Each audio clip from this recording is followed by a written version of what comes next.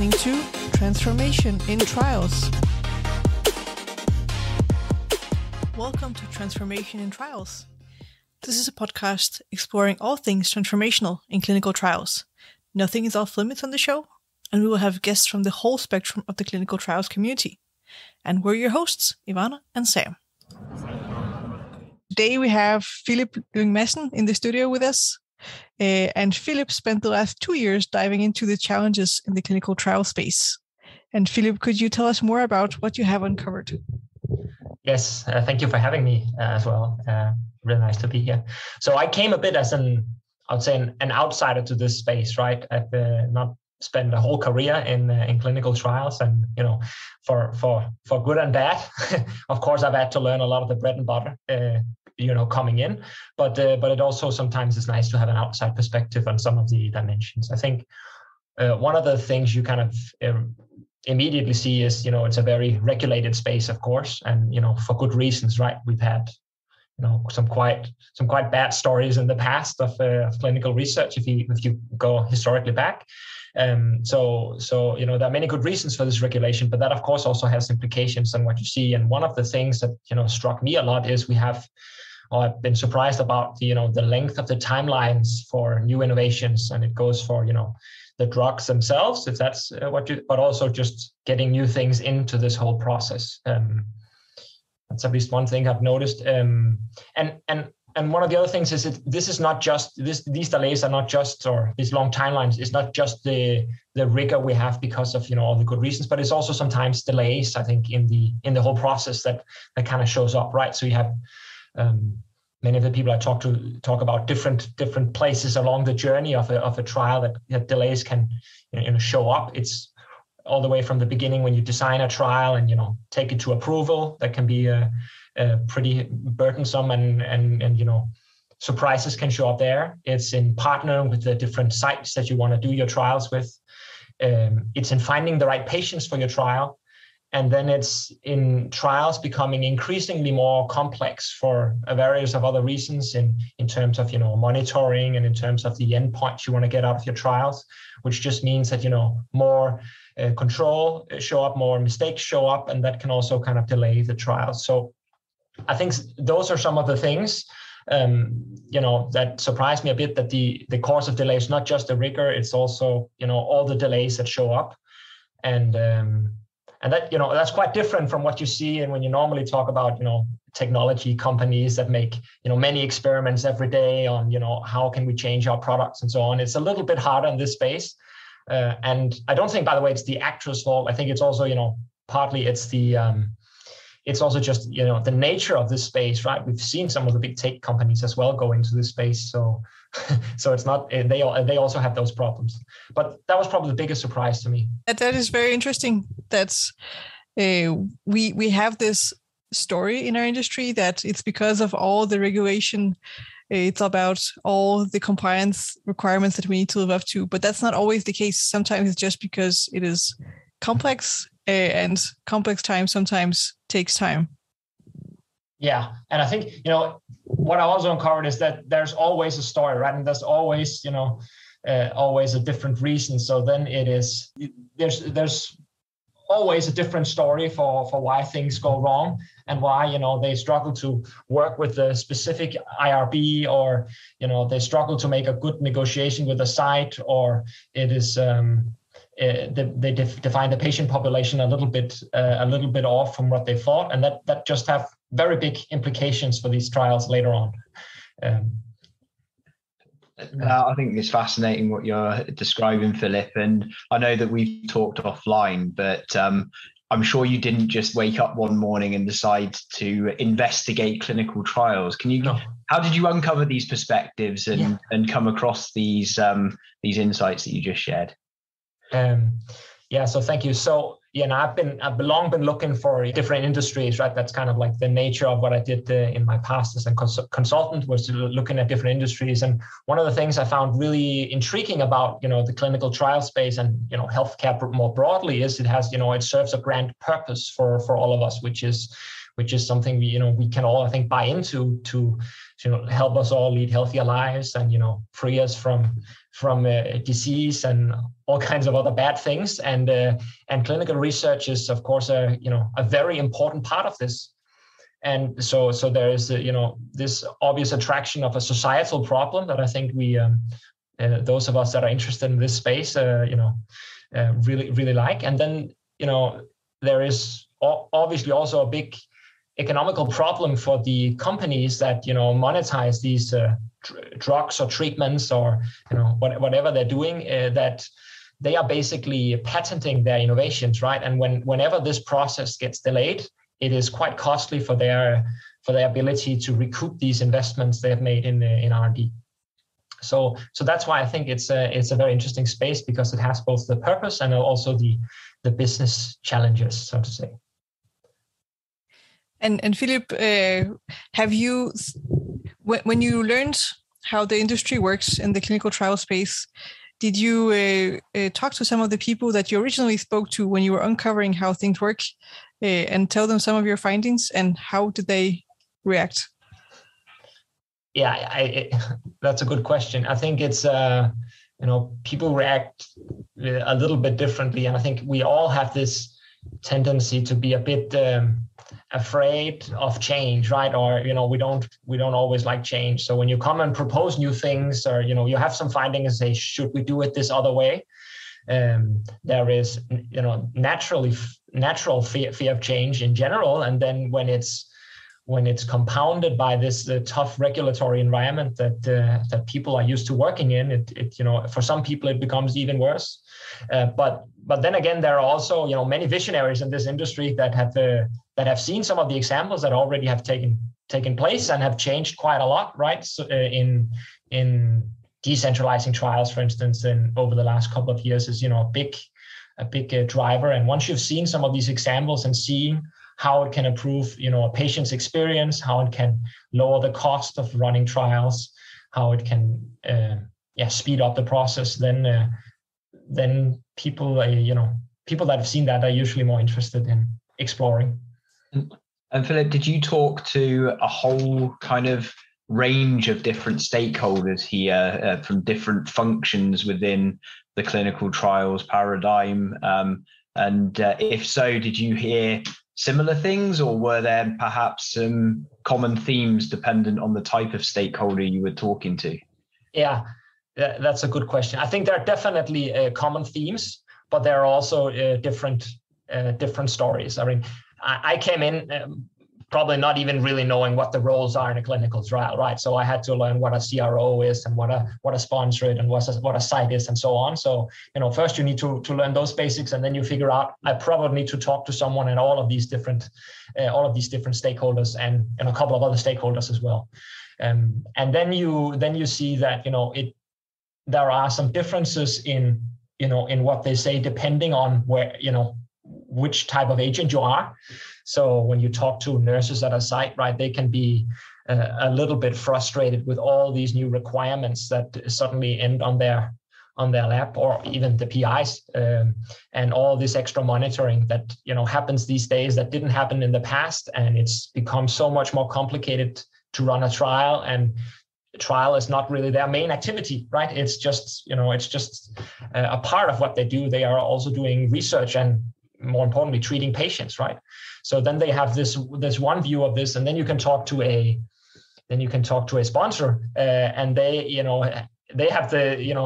have observed probably the similar thing, which is we are engaging this site, and they are helping us run this trial, and we know it's not their full-time thing, but we also know they do a lot of mistakes, and it's really hard to keep them engaged and motivated in our trial, and therefore we put in more monitoring, and so they have the same problem, but they see it from a bit of a different angle. So that is at least one example. Just to break down what you did, you went out to a number of different stakeholders across the length and breadth of the clinical trials landscape. Yeah. And I guess, didn't you give us some context as to what your methodologies around trying to dive into this topic? Yes. So my methodology has been, of course, I reached out to a lot of different people, and, trying essentially just to understand, their journey first, and how they see what what is the journey of a trial from their perspective?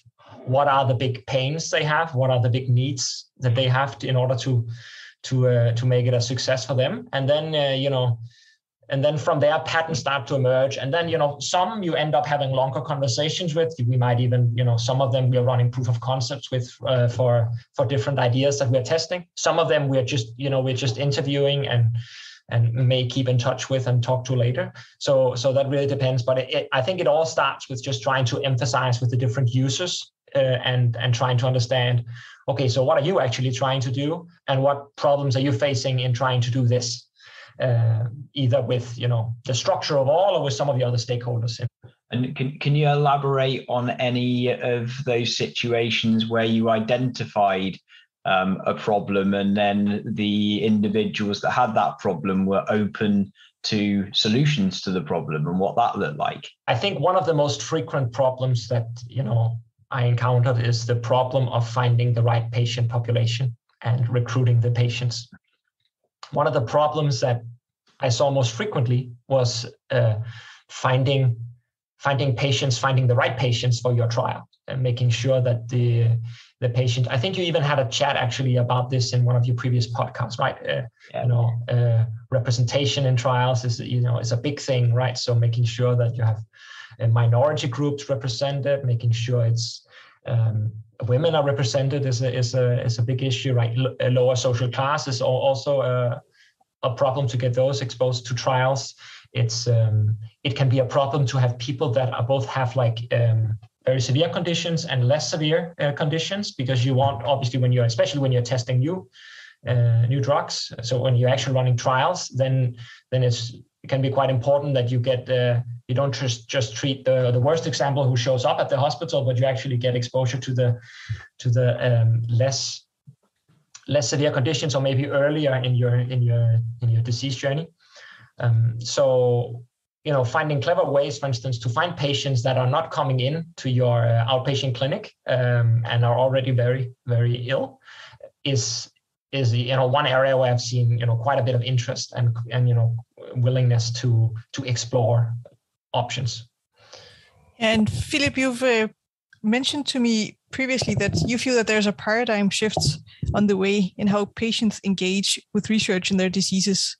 Can you tell us more about this shift and what might hold it back? Yeah. So, all trials are, of course, different, right? So it's you always got to be a little bit careful. But in general, I think we see a broader change in society, which is empowerment of all of us, right? And empowerment of patients as well, right? We would all know that if we go to the doctor, we have probably Googled our symptoms before we go, resourceful people are very capable of finding trials that they might be able to participate in if they have a disease now, and that creates a risk of bias, of course, in the trials.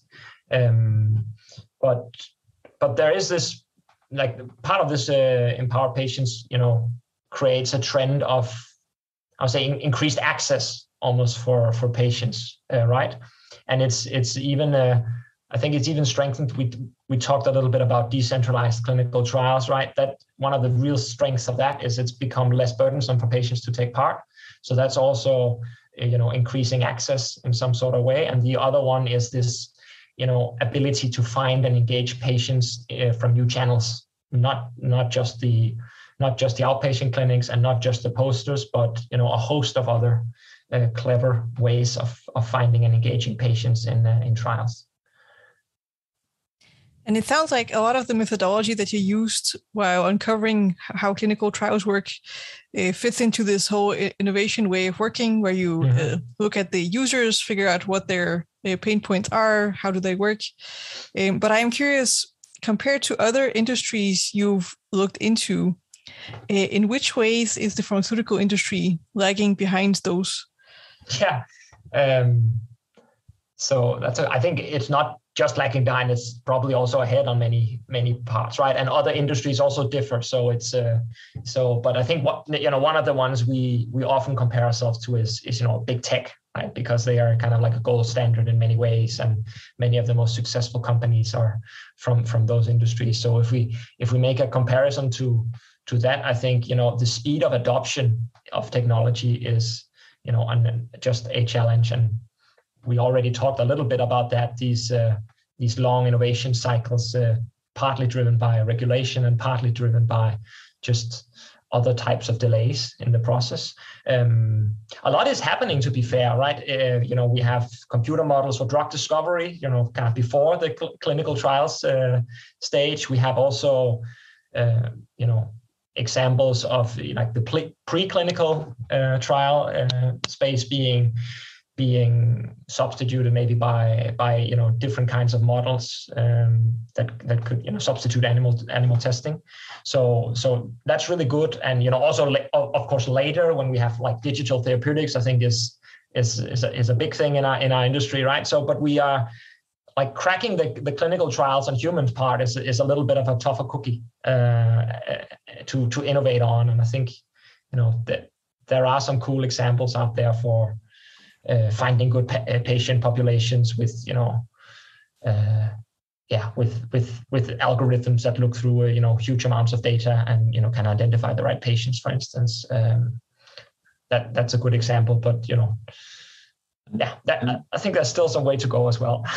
And on that particular problem, Phil, that you talked to in terms of patient recruitment, is that something that you're personally invested in now to find solutions for? As a personal project of yours or your organization? Curious to hear if you've come across good solutions for that, or if it's something that you're working towards trying to solve. Yeah, I think finding patients for trial, as we talked about earlier when we talked about the journey, is one of the biggest pains, and therefore naturally it is also one of the most interesting places to look for solutions.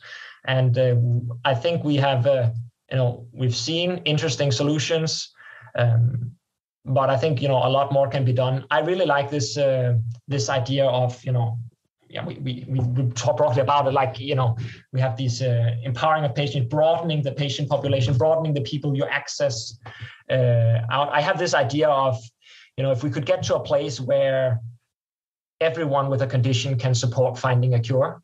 I think that's a great vision to have and a great framework to put down on, patient recruiting. That, of course, we need to do this in an ethical way, right? So we don't get back to those, those examples we talked about earlier from the 40s and so on, where people were forced into trials. That's not where we want to get to. But at the same time, we could normalize being part of a trial in a way that it would be natural for anyone with a disease to figure out if they, could take part in helping. And actually research shows that people are interested in taking part in trials. They have generally good experiences when they're in trials. They really like to contribute to society and give back to the community that they are part of. So I think it's interesting to explore opportunities in that area, and we are looking into that with some of these proof of concepts we are working with me and the team. Awesome. Is there anything further you can share on that with us, or is it all top secret stuff? Yeah, I think the partners we're working with, they have at least not allowed us to do so yet. So fair enough. It's a good cliffhanger for yeah.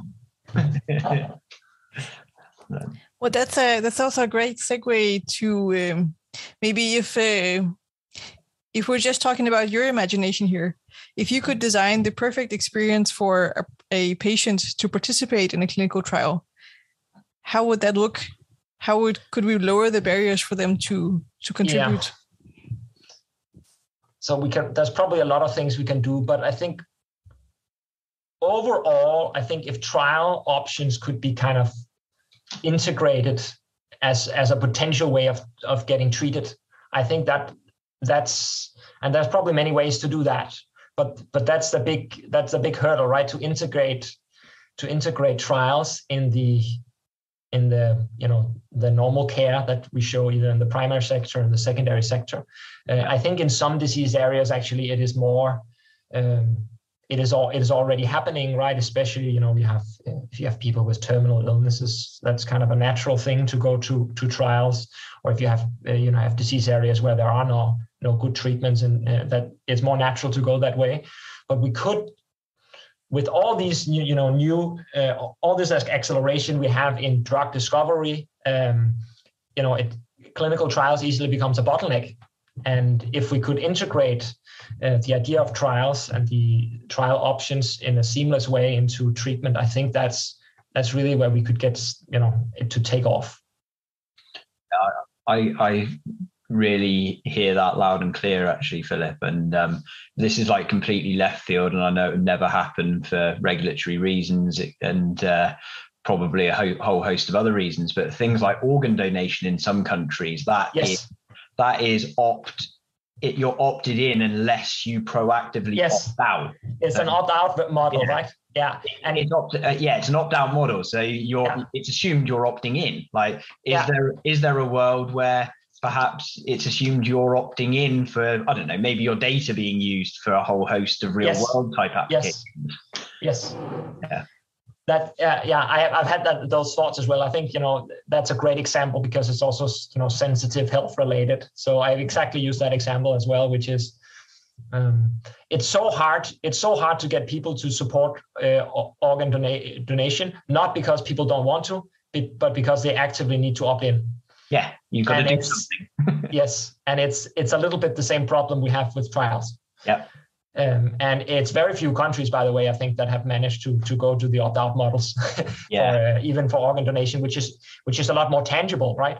Mm-hmm. So it will be even harder to do something like that for clinical trials. But it could also be less, right? It could be that at least we make a habit of asking people. Yeah.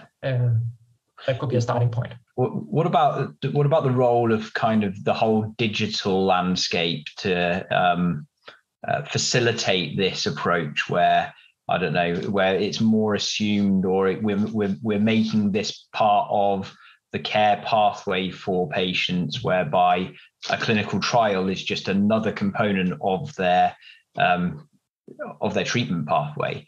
Is there a role for kind of digital tools and everything that comes with that to help facilitate this? Because the whole world's going digital, right? And surely there must be opportunities there off the back of that. Yes, for sure. I think what you need to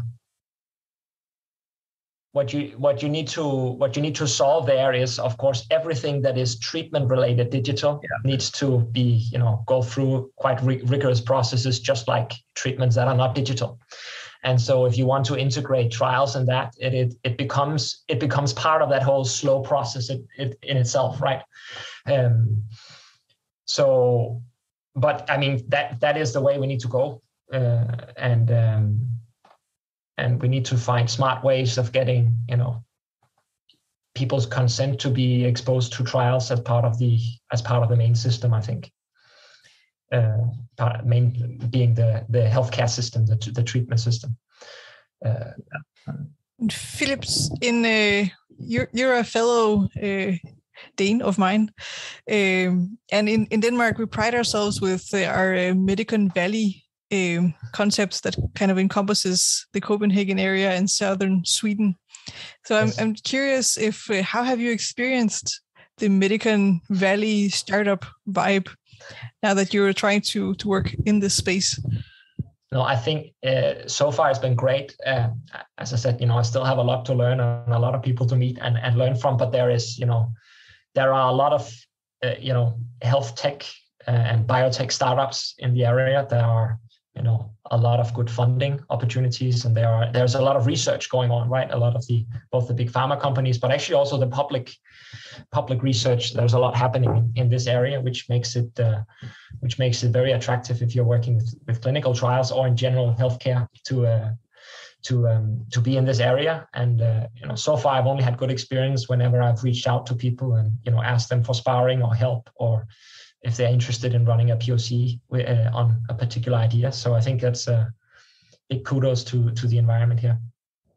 And maybe that's a perfect segue to tell us more about your journey to where you are today, and maybe also what you're looking for, and if our listeners could help out. Yeah. So my journey, I have a background in economics, so quite far away from the whole medical field initially, and then I worked in a number of years in kind of strategy consulting, starting with the very traditional strategy and M&A, and then gradually moving over to work more on innovation and digitalizing. That's been a big topic last couple of years for a lot of companies, and building digital units for different companies, and then transitioned here over the last couple of years into working more in clinical trial space and life science in general.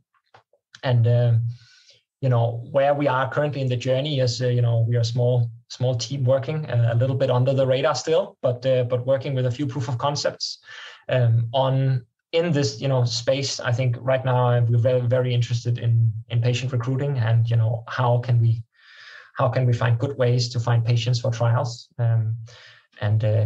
If you have that problem or interest in this space, I'd love to talk to you and learn a bit more about your insights. Also happy obviously to share what we have learned. And Philip, are you approaching this as a consultancy or a tech vendor, or a little bit of both? Curious to hear. We are approaching it. We have a plan of becoming a tech vendor when these POCs hopefully materialize. But you should also be ready to pivot, of course, right? That's kind of one of the mantras of this fast and agile is that you observe and then you see what the experiments say, and whatever they say, they might force you in another direction. So, but it's not a plan to make this a life science consultancy, although I'll be happy to give some input if someone wants. That's super cool. I love, I think there's lots of room in this space for different innovative tech vendors solving lots of different niche problems. So great to have you as part of that. And Philip, where would our listeners be able to find you if they wanted to get in touch? If you wanted to get in touch, I think the easiest would just be to write me a note on LinkedIn, and then we can take it from there. I'm usually okay at responding. We always ask our guests the same question in this show, and that is, if you had a magic wand that you could wave and change one thing in our industry, what would that be? So you warned me a little bit about this question, so I had to do a thing. I think we talked somewhat about it already. I think to me it's really about making research more accessible as a participant or as a contributor to the research, right? So we have decentralized trials now, decentralized elements in trials that allow for more remote participation. We have efforts to make representation better in studies, right? So we talked about the minority groups or the lower social class and so on. We also see like this. Another element which plays into this, I think, is this increasing use of real-world data. We didn't get to talk much about that, but that's of course also something that could feed into this, making research more accessible, right? Not everything we learn needs to come exactly from a clinical trial. In Denmark, we actually have a really good concept we have very good registers for patient data in Denmark, and there's a lot of trials that are based on that. So you basically just look into the registers and see, how did this patient population develop, and what happened to them, and that's a great way of doing research as well, right? Even though it's not the clinical trials, but it's a great way of learning. And we have lots of data both in the electronic records that are kept at hospitals and at GPs and so on, in our devices and so on. So if you could imagine that some of this, and you mentioned it before, Sam, the kind of this fusion almost of research and treatment in the future, where if we could all be able to contribute our data to research in some sort of way, of course it needs to be an ethical way, and I think this is where the kind of opt-out model is a fun example, right? Another example that I've thought about is we see a lot of these like big institutions, whether it's big companies or big hospital institutions that have huge amounts of data, that they are very protective about health-related data from their research projects, and they don't want to share it with each other. But we start to see these federated learning models where you actually send the AI model around to the different data sets and train on the data sets, and then you end up with a good model. And at least one of the thinking I have is why can't we all contribute to such a model, right? So we could all allow our own data to be available for that. That would be kind of like the gold standard. I think if we could all be part of such systems. Now it's just the big data players, but it could be much broader. I had something, I don't know if this is even in the same context for it, but I remember something similar during the height of the pandemic, whereby there were opportunities. I'm going to get this wrong now because I'm thinking on the spot, but overnight you could plug into an app and it would use the power of your phone to then power powerful machine learning algorithms that were going on in the background that were doing something to do with modeling related to COVID-19. Yeah. I don't know if you heard about that, but in the morning you could then have a look at the app and it would show you how many specific, I don't know what it was, but how much time you managed to contribute towards this effort. I thought that was cool because it gave you the feedback loop of contributing to the greater good. Yes. It was simplistic because all you did as the user was plug your phone in and let it run in the background. Yes. Solutions like that to me are just no-brainers because very low barrier to entry, and it solves it. And there you're lending your computer power essentially to the research, right? But you also have examples where in many countries you have this app where you just lend your location so that it's easier to trace you, right? And that's also in a sense a way of fighting the diseases, not in the research, but in holding it back, so to say. So I think these broader community contributions, I guess is what it really is, and we could have that in research much more as well. I think. I think so. And like you talked about the word ethical, and I think it's an interesting topic, ethics, because I think it depends very much how you view it. Because to me, I could potentially view it being non-ethical to not be able to open up my information and data to be able to help greater mankind in a very philosophical type viewpoint. So I think like ethics is a huge topic, and how you use data is a massive topic. But I think everybody should broaden their horizons in terms of what that actually means and think about it slightly differently for the greater good of humanity. Yes, and we also see different perspective on ethics, right? If you go across the Atlantic, they are a bit more open and a bit more almost aggressive on the agenda than we are here in Europe, where we are very, very cautious. And sometimes that is good, and sometimes it just means that we get access to the cool stuff later. Exactly. Yeah. It's probably a whole nother podcast episode. Yeah. Awesome. Well, I really appreciate your input today, Philip. I think this has been a fascinating conversation. I'm personally very curious to see how your POCs play out in the space and areas that you've been working in, and what's going to happen next. So, hoping you'll agree to come and update our audience, maybe in a few episodes time, or whatever it is that you get the results from your POCs, and we can see what's next for you and the company. Thank you so much for having me. Thank you. Thank you, Philip.